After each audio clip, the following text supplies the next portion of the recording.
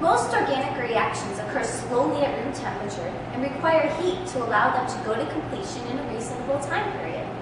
If these reactions were heated in a closed container, pressure would build up inside the container and it may explode.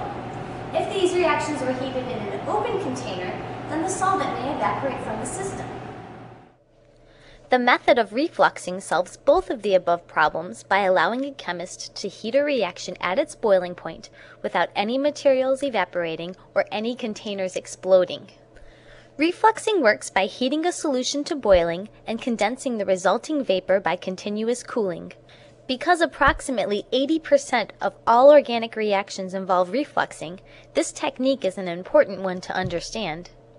To carry out a reflux, you will need a cork ring, a round bottom flask, a stir plate and stir bar or boiling stones, a condenser, grease, a ring stand, 2 extension clamps with fasteners, 2 pieces of thin-walled rubber tubing, 3 hose clips, a heating mantle, an iron ring, and a variac. The first step of refluxing involves choosing an appropriate solvent.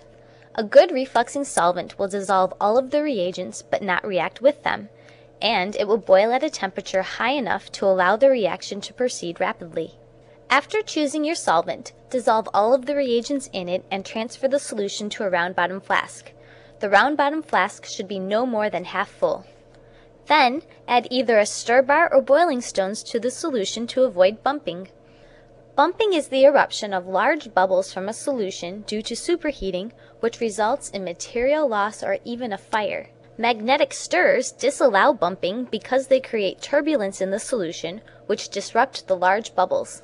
Boiling stones are also able to disrupt the large bubbles because these porous materials produce a steady stream of fine air bubbles when heated in a solvent. Always place boiling stones in the solution before heating. If boiling stones are added to a hot solution, the liquid may instantaneously boil and shoot out of the flask. To assemble the reflux apparatus, clamp the round bottom flask containing your sample to a ring stand. Lightly grease the male end of the condenser and attach it to the round bottom flask. Attach the water inlet tubing to the bottom connection and the water outlet tubing to the top connection. Secure the tubing with hose clips to prevent the tubes from popping off and flooding the lab due to pressure changes in the water. Secure an appropriately sized heating mantle and iron ring below the flask. If you do not have an appropriately sized heating mantle, then use one that is too big.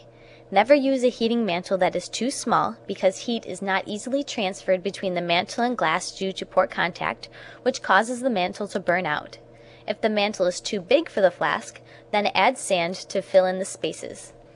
Finally, plug the heating mantle into a variable voltage transformer, or variac, never directly into the wall. Before starting the reflux, make sure that the apparatus is open at the top of the condenser. Never heat a closed system because the pressure buildup may cause an explosion. To reflux a reaction, double-check that all of the joints are secured with hose clips and start the water flow. Slowly increase the setting on the variac until the solution begins a gentle boil. You will see a ring of vapor or condensate form above the solution. This vapor enters the condenser, cools, and the resulting liquid drops back into the flask. Carefully adjust the amount of heat that is delivered to the solution so that the ring of condensate stabilizes about halfway up the condenser. If the ring is too high, sample may be lost out of the condenser. If the ring is too low, then the reaction will occur over too long of a time period. After the reflux is finished, remove the heat, let the round bottom flask cool, and shut off the water. During your laboratory experiences, you may need to run your reflux under dry conditions. To accomplish this, simply place a clean, dry drying tube at the top of the condenser. This drying tube allows the system to be open while preventing the atmosphere from reaching your solution.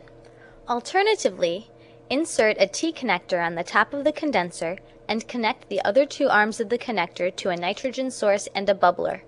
You may also wish to add reagents to your solution while the reflux is occurring. To accomplish this addition, you will need an addition funnel, which is a separatory funnel with a ground glass joint, a glass stopper that fits the funnel, and a Claisen adapter. Simply fit the Claisen adapter on top of the round bottom flask, Attach the condenser to the joint directly above the round bottom flask, and attach the addition funnel to the sidearm. Remember to grease all the joints. Alternatively, you may use a 3-necked flask in place of the single-necked flask and Claisen adapter.